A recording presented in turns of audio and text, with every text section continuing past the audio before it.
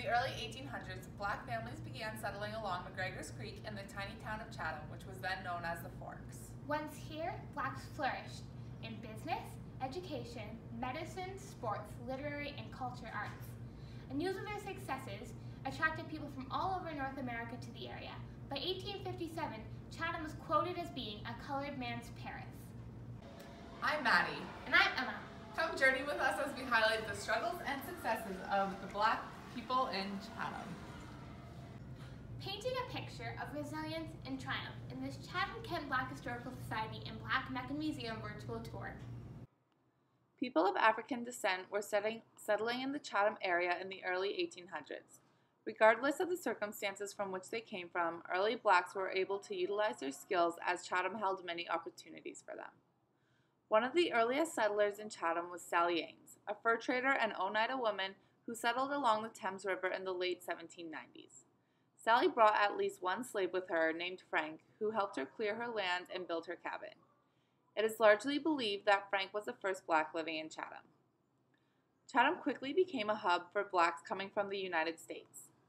With the passing of the Fugitive Slave Act in 1850 in the United States, blacks came flooding into Canada. The Fugitive Slave Act allowed for the capture and return of runaway slaves within the territory of the U.S. However, this law affected both slaves and free blacks because if they were suspected of being a runaway slave, they could still be captured and sent south into slavery. Therefore, there was a large influx of runaway slaves and free blacks fleeing the United States and coming into Chatham. Chatham was an ideal destination for those traveling on the Underground Railroad because it was located inland and off the border. Slave catchers tended to only frequent border cities such as Windsor or Amherstburg, which was only a short trip for them. Chatham, on the other hand, was hours away by foot, making it much safer. One amazing story we feature at the museum is that of Eliza Harris. Eliza was a slave in Kentucky. After hearing her master was planning on selling both her and her baby, Eliza decided to make an escape. She made her escape in the middle of the night with her baby. When she reached the Ohio River, she found it was not frozen over, therefore not a viable escape route. She sought refuge, but the next day heard slave catchers were after her. Seeing that the Ohio River had chunks of floating ice, she decided to jump from ice sheet to the next while carrying her baby in her arms, until she reached the free soil of Ohio. She later settled in the Chatham area. This story was made famous in Harriet Beecher Stowe's book, Uncle Tom's Cabin. Eliza Harris's real name was actually Mary. This display highlights the individuals who came to Chatham and how they ended up here. It is important to realize that early blacks were not all escaped slaves from the United States. Rather, they came from all over and from many different circumstances to make up Chatham's large black population. As time went on, Chatham's black population continued to grow, and black-owned businesses were beginning to flourish. By the 1860s, Chatham had 6 practicing black doctors, including Dr. Martin Delaney, Dr. Amos Array, and Dr. Anderson Ruffin Abbott. Dr. Martin Delaney stopped the 1850s cholera outbreak in Chatham with his innovative 4-point sanitation program. Dr. Anderson Ruffin Abbott was the first black-born Canadian to be licensed as a family doctor and served as a surgeon for the Union Army during the Civil War. Chatham also had many black-owned blocks, such as the Hunton, Charity, and Murray blocks. The Charity block was home to the Provincial Freeman during its time in Chatham. The Provincial Freeman was a newspaper owned by Mary Ann Shadd Carity, the first black female editor in North America. She was also a teacher and became a lawyer at the age of 61. Her newspaper was devoted to the interests of black people, as well as seeing an end to slavery and racial discrimination. Also in Chatham during the 1850s was award-winning gunsmith James Monroe Jones, a gunsmith and engraver who was born into slavery. His father was able to buy his freedom before he came to Chatham. James Monroe Jones married Emily Francis, and they had 6 children together, 2 sons and 4 daughters. 3 of these daughters became teachers, but by far the most renowned of his daughters was Sophia, who became the first black female doctor to graduate from the University of Michigan, because women could not attend Canadian medical school at the time.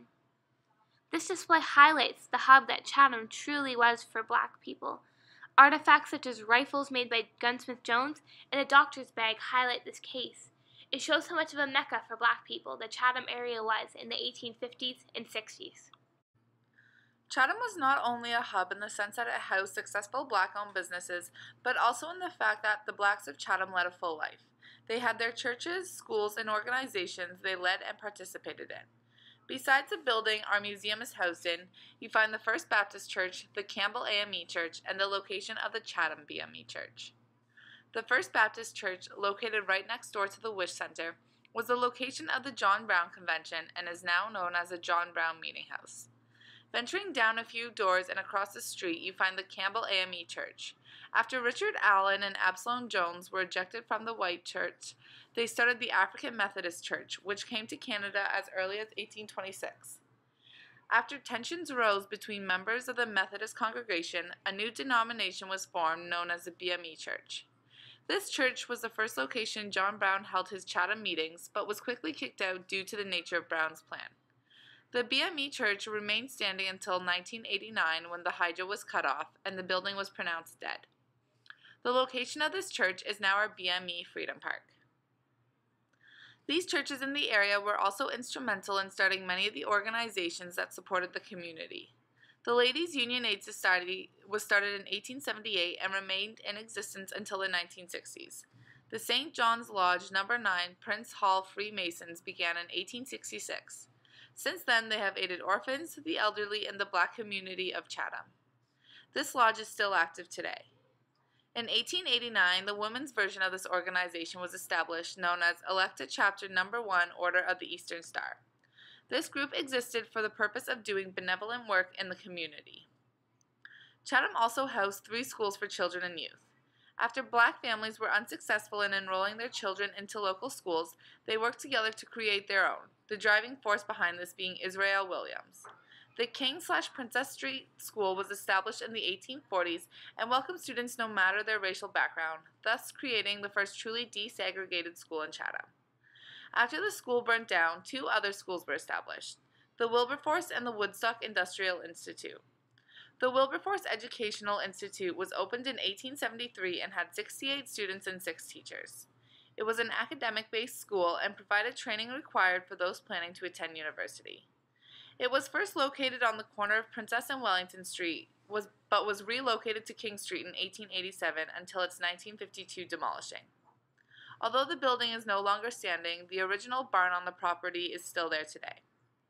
The Woodstock Industrial Institute opened in 1908 and was a skill and trade-based school. They taught dressmaking, nickel plating, music, and blacksmithing, as well as a program in wireless telegraphy taught by Harold Jackson, who made massive technological strides in the area. When the school closed in 1927, it became the J.G. Taylor Community Center and was torn down in 1984. In 1994, plans were made for a new community center, and in 1996, the Wish Center was opened, and the Chatham-Kent Black Historical Society and Black Mecca Museum found its home. This display houses artifacts such as the BME Church Bible and the telegraph machine that belonged to Harold Jackson, who helped Jack Beardall start CFCO, the radio station. Although Chatham was a hub for black people in Canada, discrimination remained a prevalent issue, both for Chatham's black citizens and for those carrying the burdens of loved ones still enslaved in the southern United States. Segregation was still in existence in the education system and in many white-owned businesses. Although this remained an issue, the black population in Chatham remained resilient and truly lived up to the Provincial Freeman's motto, "Self-reliance is the true road to independence." It is said some leaders are born from adversity, and others are just born. The first is true of Chatham's black population and visitors, as it became a hotbed for abolitionists, the most influential being John Brown. Brown used Chatham as the planning grounds for the 1859 Harper's Ferry, Virginia raid. The raid consisted of John Brown creating a secret constitution with many prominent Chatham businessmen in the First Baptist Church and going to Virginia to raid an arsenal in order to overthrow the U.S. Army.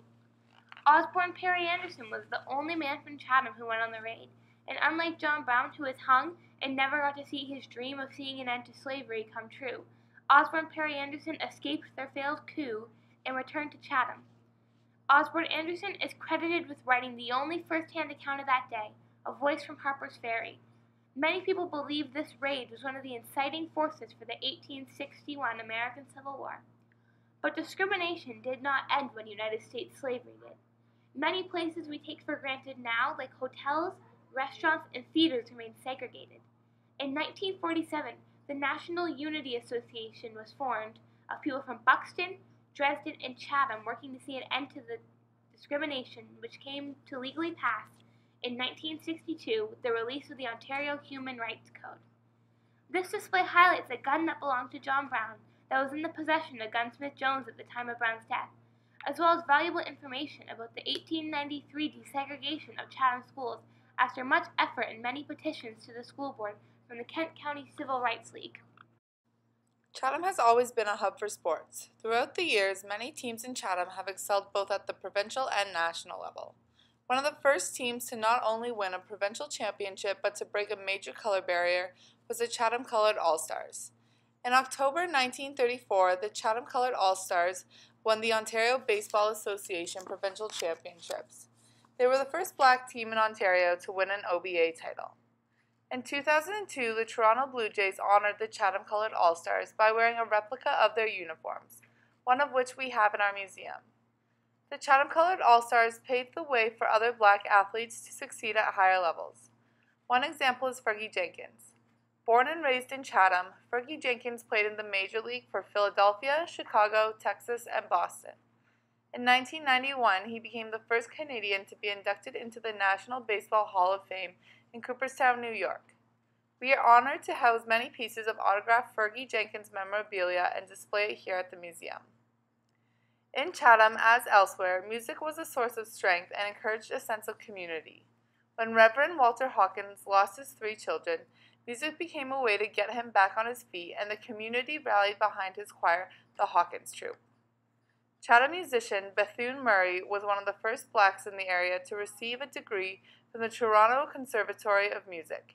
He later moved to Chicago, where he composed his most remembered song, You Never Know Just What a 2-cent Stamp Can Do, and is credited with the lyrics, artwork, and music for his hit Foxtrot song.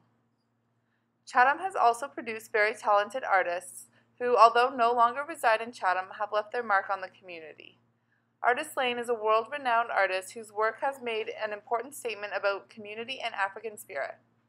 Lane has met and worked with individuals such as Nelson Mandela and Barack Obama. Artist was the artist who sculpted the bust of Mary Ann Shadd Carey, the focal point of our BME Freedom Park. In 2009, she returned home to Chatham to unveil this piece of art and deliver the keynote address for the opening of the BME Freedom Park. This display highlights some of Chatham's most renowned individuals. They have traveled far and wide and have made Chatham proud. It is no secret that racism was a prevalent issue in Canada. In this display, we pay homage to blacks in the Chatham community who made strides towards equality for all. This display highlights the achievements of Blanche Pryor, Ona Morris, Cora Prince, and Marianne Johnson, who were the first black nurses to graduate from Chatham hospitals, as well as the accomplishments of Eddie Wright, who was not only the first black to play on the Chatham Junior Maroons, but also the first black to be named head coach of a university hockey team when he was named head coach of the University of New York at Buffalo. This display also speaks to the accomplishments of Andy Harding, Chatham's first black police officer, Wyatt Wallace, who made technological strides at the Public General Hospital, and Ken Milburn, who was Chatham's first paid black firefighter and eventually became the fire chief.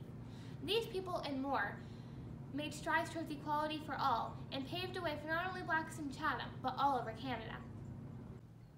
The archive room located in the side room of our Black Mecca Museum is filled with well-organized binders on schools, churches, and athletes, as well as census and cemetery records. It is filled with family genealogy binders for over 400 black families in the area, with, in some cases, records dating back to the early 1800s. A valuable aspect of the museum walking tour is the BME Freedom Park, situated next to the St. John's Lodge No. 9 and on the site of the first BME church in Canada. The highlight of the park is the bust of Mary Ann Shadd Carey, among flowers, original church cobblestone and brick, plaques, a quilt patch, and a little free library. The bust has stood since 2009 and was sculpted by Artist Lane, descendant of Mary Ann. For many, this park is the highlight of the museum walking tour. We hope you enjoyed our virtual tour, and if you have any questions, don't hesitate to contact us. We would love to see you in the museum. Or out on a walking tour.